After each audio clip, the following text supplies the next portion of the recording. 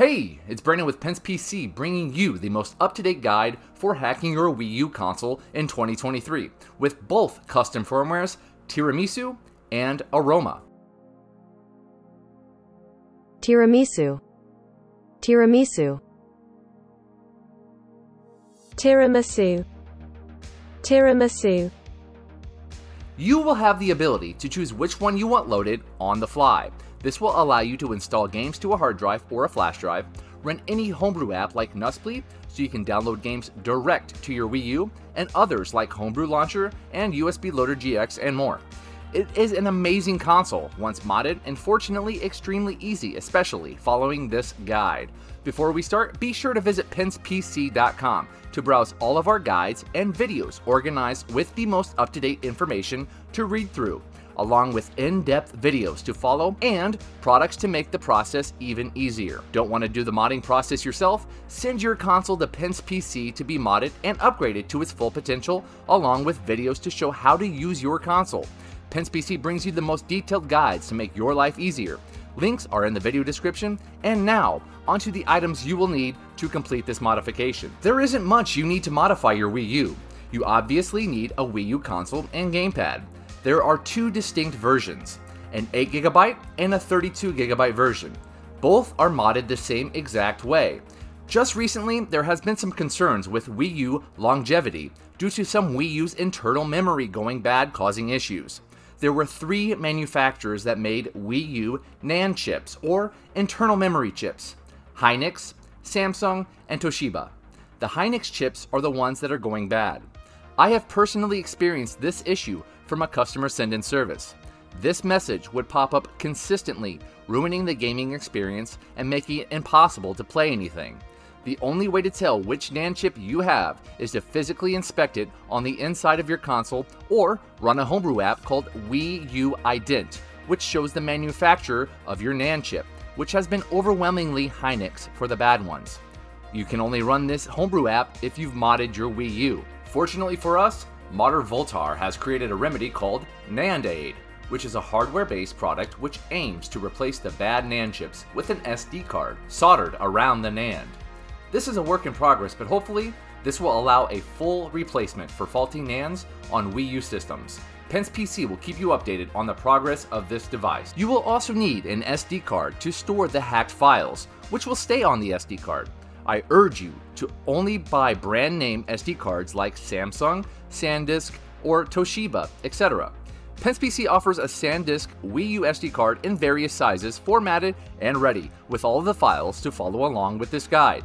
I recommend at least a 64GB SD card, which is big enough to back up your NAND. This is a step in the modding process. The Wii U supports up to 1TB SD cards formatted to FAT32.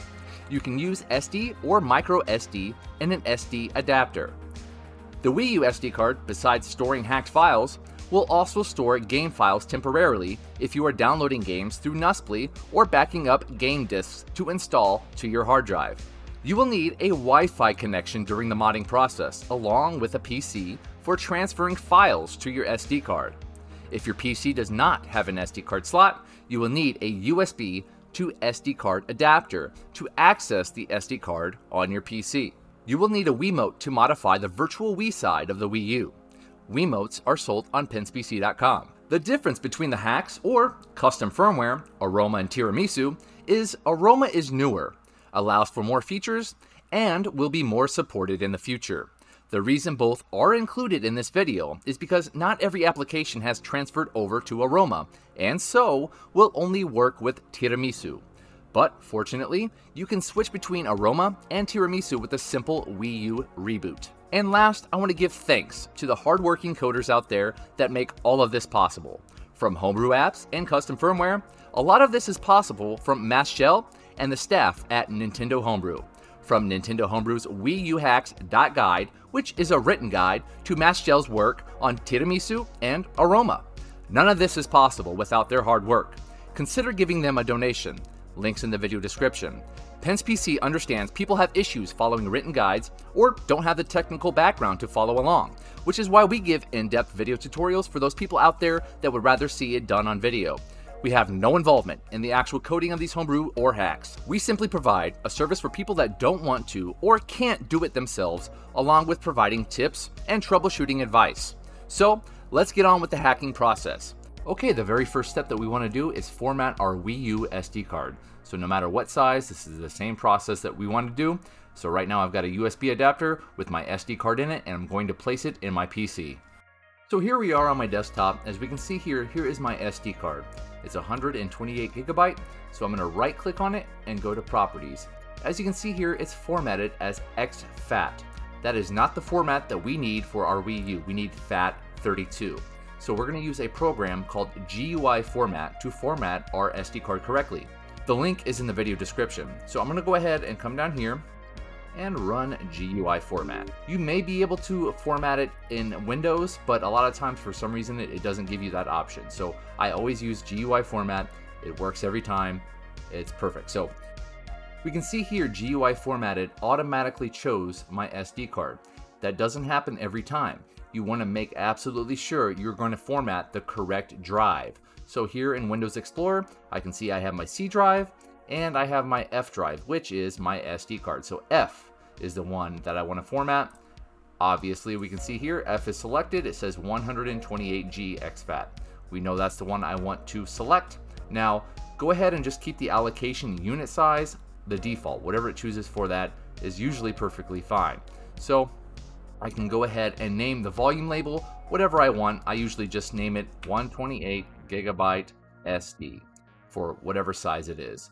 And go ahead and have quick format checked. Now you want to make sure you have all Windows Explorer windows closed. So like this is open right now, I need to make sure that it is closed before I format this, or else it will error out. If it does error, once again, just make sure everything's closed and then go ahead and run GUIformat again. But I've got everything closed, so I can go ahead and hit start. This should only take a few seconds. As you can see here, it says right here, done, and I can go ahead and close GUIformat out. Now going to File Explorer, I can right click on this, go to Properties, and as you can see here, FAT32 is now the file system. Exactly what we need. Go ahead and download the Pence PC Wii U SD card files. It will come in a zipped archive like this right here. Now to open zipped archives, actually Windows now has a built-in zipped archiver, so you can probably open this up perfectly fine, but I always use Winrar. It's a software program that I've used for a decade, okay? Winrar. But go ahead and open it like this, and then you will see a folder that says 2023 Pence PC Wii U Files. Once again, these are not files that I created, okay? I just packaged this for people to make it easy for them to download and place on their SD card, so you're not going to different links and downloading different stuff. Once again, I did not create these, I just packaged them for you. So go ahead and go into this folder here, and all of these folders and applications you want to go ahead and highlight. I am now going to highlight all of these, drag them and drop them to my SD card. As you can see here, dragging them to my SD card.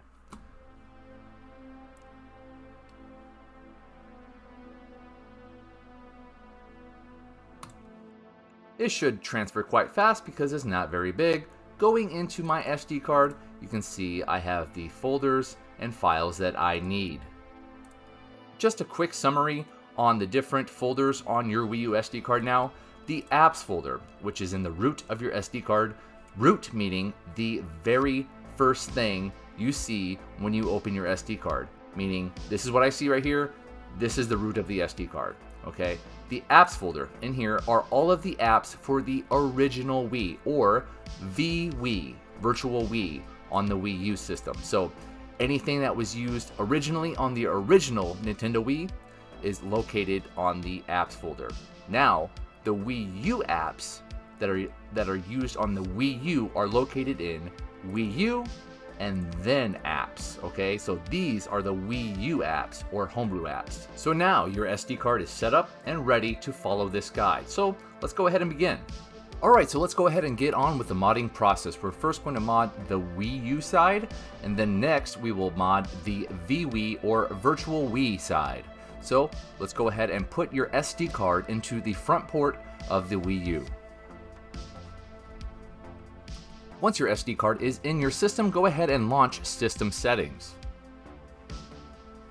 Go ahead and make sure that you are connected to the internet, so go ahead and grab a Wi-Fi connection by going to internet and then connect to internet. If you're already connected, go ahead and just skip this part. Internet connection was successful.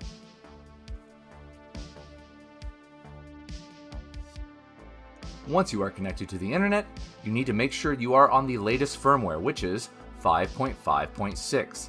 Right now, as you can see at the top right corner, I'm on 5.5.3, so I need to go ahead and update to the latest firmware.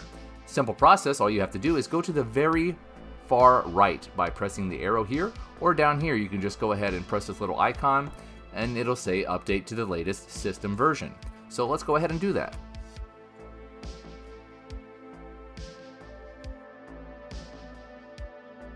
If in the future a different firmware comes out, which is very unlikely just because of how old the Wii U is, the eShop doesn't work anymore, and they still have 5.5.6 as the official firmware, so I don't really see it being updated, but there is a chance that it could happen. If so, just make sure that this guide is still compatible with the latest firmware. If you are already on 5.5.6, once again, you can skip this part too. And as you can see here, right there, 5.5.6, we are currently on the latest firmware. Okay, so now we're going to go ahead and launch Internet Browser, which is this icon right here.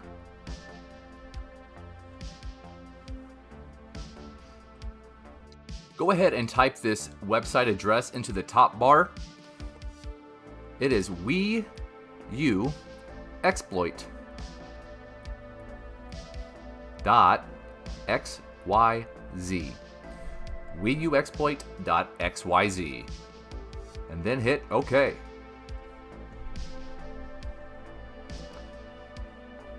Now what we're going to do here is we're going to hit the run exploit and then you'll hold the B button. But I just want to go over something real quick. If for some reason when you do this and you get a white screen or it freezes, go ahead and power down your system. Go ahead and go to the settings and scroll down to reset save data. Now once again, you only need to do the reset save data if it freezes whenever we do this step right here. So let's go ahead and give it a shot. You most likely won't run into that issue, but like again, if you do, just do the reset save data. So let's go ahead, hit the run exploit, and then hold the B button. I am holding the B button right now.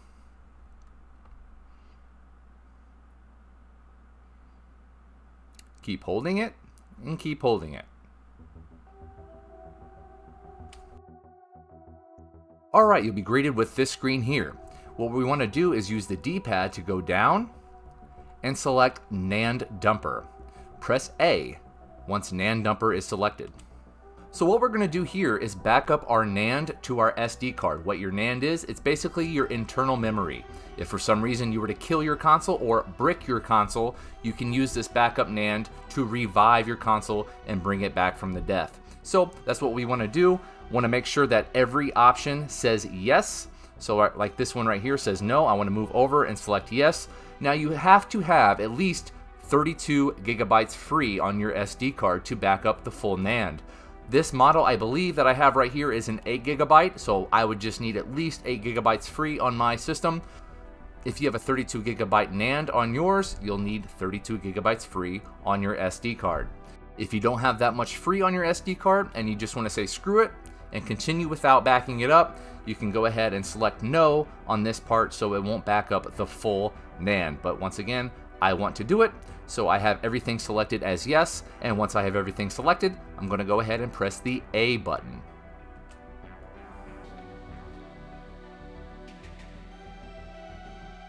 Now it's very small, you can barely see it in the top left corner here, it's kind of blurry, but it is currently backing up my NAND, and it will take a while. 32 gigabytes is quite big, so please be patient and just let it do its thing. But I'm going to go ahead and fast forward in the guide so you don't have to watch this whole process.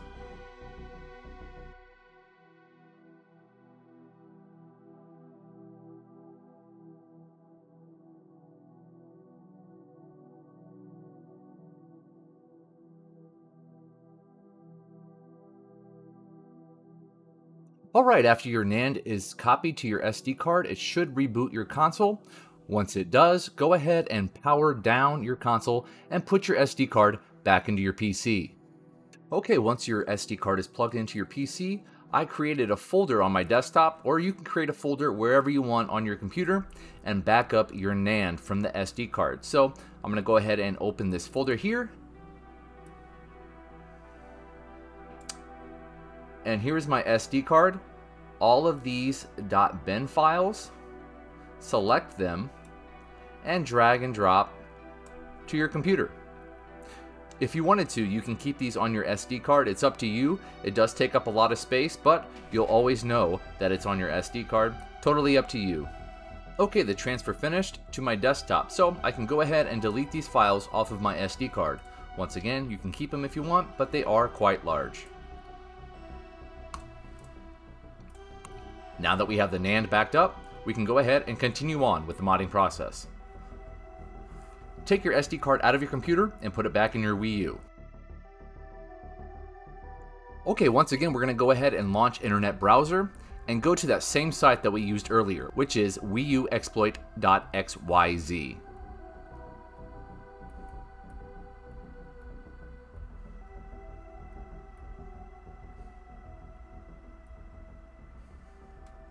And hit OK.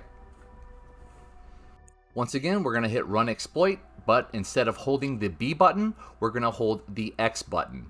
So let's begin.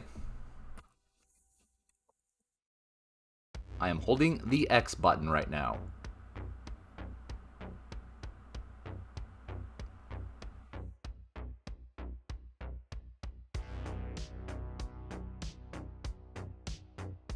You will now be booted into the environment loader.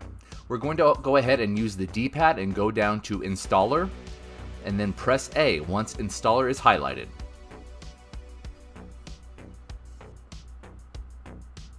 Welcome to the Payloader Installer. Go ahead and press the A button on Check. Then press the A button on Install/Update. Go down to Install and press the A button.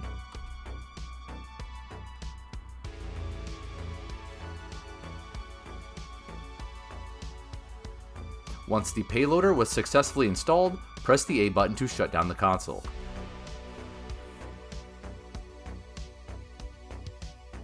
Find your health and safety information app. It is a yellow triangle with an exclamation point. Go ahead and launch it, and hold the X button during this process. I am holding the X button right now, which boots me into the environment loader. Just like we did last time, go down to Installer and press A.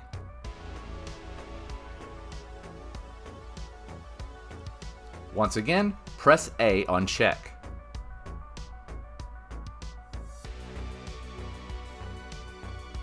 This time, go down to Boot Options and press A. Press A on Switch to Payloader. The boot title successfully updated. You can press A to shut down the console.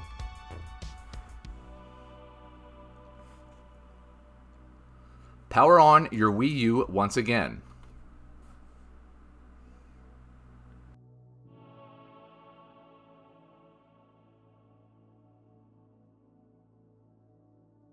When you power on your Wii U, it'll automatically boot to the environment loader. We now want Tiramisu, which is the hack that we want loaded every time we turn on the Wii U. To do that, use the D-pad to go down, and then press the Y button on Tiramisu. It'll highlight Tiramisu in yellow. That means every time you boot your Wii U, Tiramisu will automatically load. If you ever want to change this, you can always hold the X button when you boot your Wii U up, and it'll go into the environment loader so that you can change what you want to load automatically.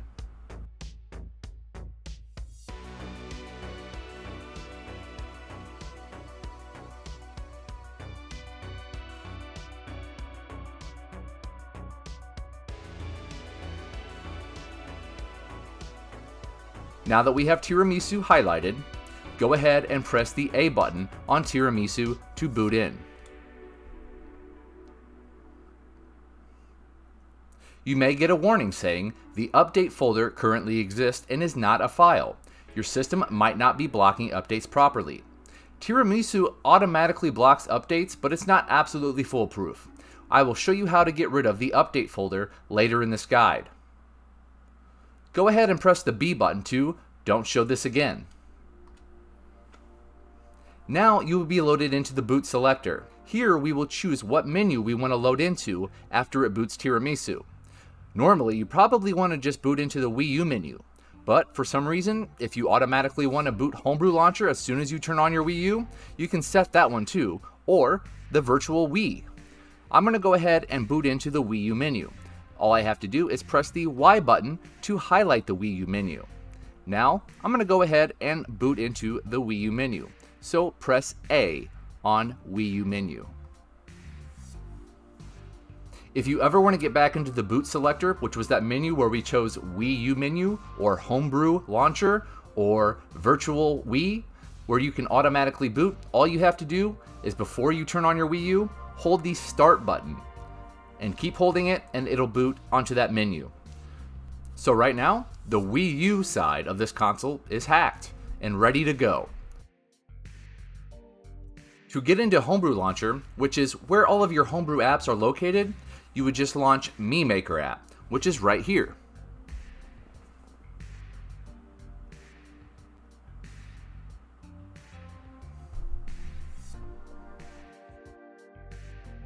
As you can see, we booted right into Homebrew Launcher. Now that we're here, we're going to go ahead and delete the update folder so that this Wii U will never ask you to update again, or randomly decide to update without your consent. Now, the likelihood that there is another Wii U update is pretty slim, but just in case, let's go ahead and launch this app right here. UFDean.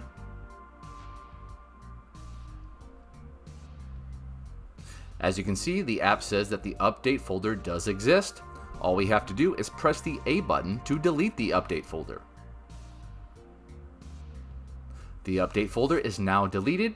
You can press the home button to exit. To exit out of Homebrew Launcher and go into the Mi Maker app, press the home button.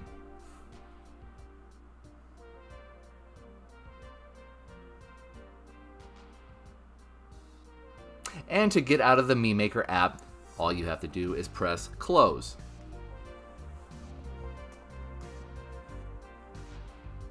So now the Wii U side is completely modded and ready for Homebrew and to do whatever we want, install games, etc. Let's go ahead and get the Wii side the same way as the Wii U. So to get started modding the virtual Wii side, go ahead and launch Mi Maker, which will boot us into the Homebrew Launcher. Launch the compat-installer.l file.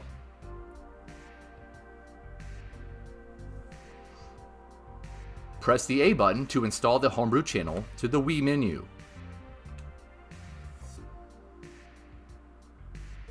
Once succeeded, press the home button to exit.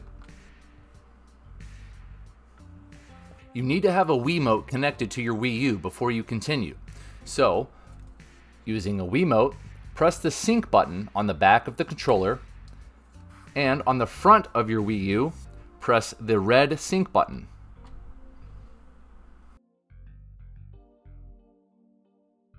Once paired, it'll indicate on the screen, like so. Press the exit button, and once your controller is paired, launch vWii, or the Wii icon.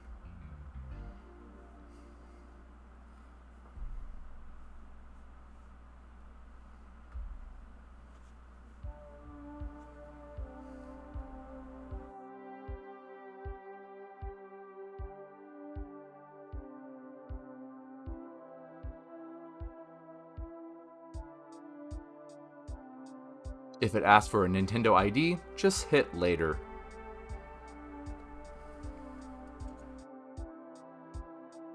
I choose TV and gamepad. Press the plus button on the Wii remote.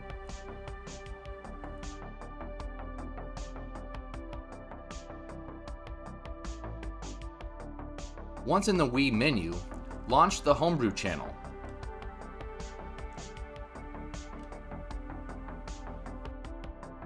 Once in the Homebrew channel, launch D2X CIOS installer.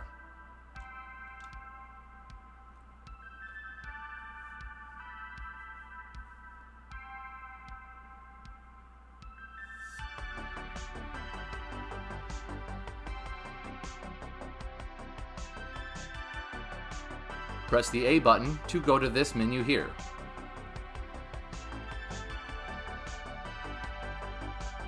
Using the D-pad on the Wiimote, scroll over to select the correct CIOS, which is D2X V11 Beta 1 vWii. For the CIOS base, make sure it says 56. For the CIOS slot, make sure it says 249.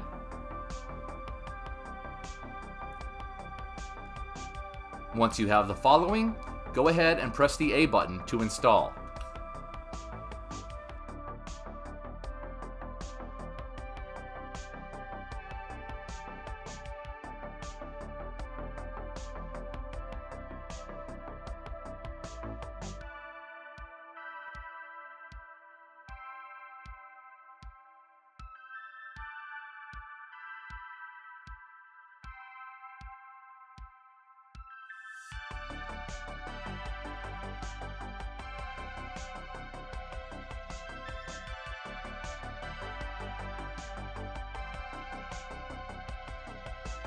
Once it finishes installing with success, press the A button to continue.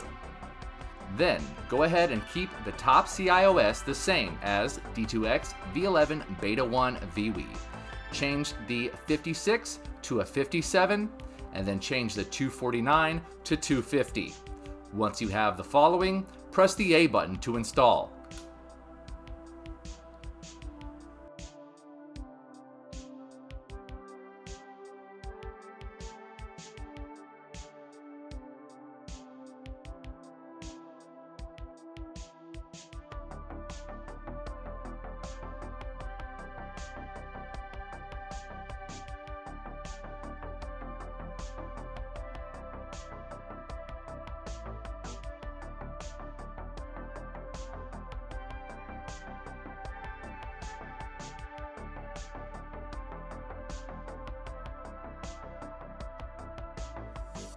Once it finishes installing with success, press the A button.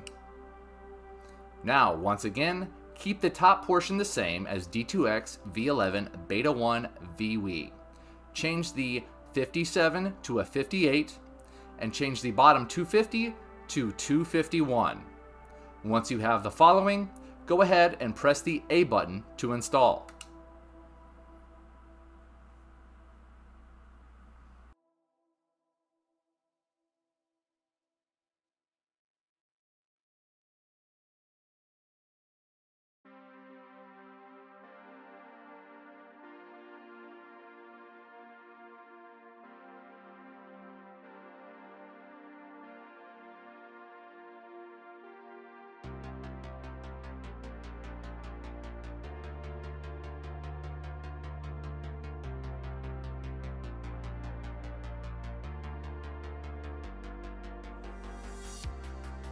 After it is complete, press the B button to exit.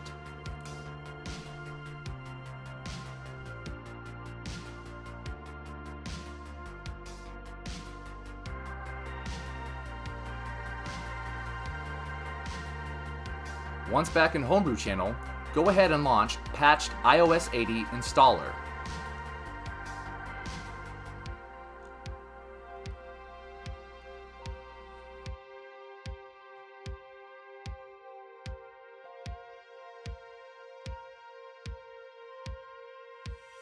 Wait 30 seconds, and then you can continue.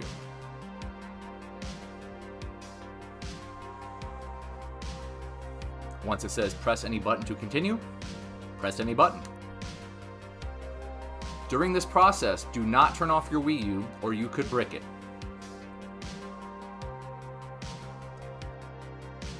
Once it says installation is complete, press any button to exit. And that is it for the virtual Wii side. Your Wii U is now completely modded. On the Wiimote, you can press the home button and then go to exit to system menu, or you can shut down your system. Did you enjoy this guide? Visit pencepc.com/guides to view other Wii U tutorials to take advantage of your newly hacked console. From playing Wii U games from a hard drive or flash drive, playing Wii or GameCube games in USB Loader GX, exploring homebrew apps, and more. We pride ourselves in giving you the most up-to-date content in video format to make your life easier. Thanks again.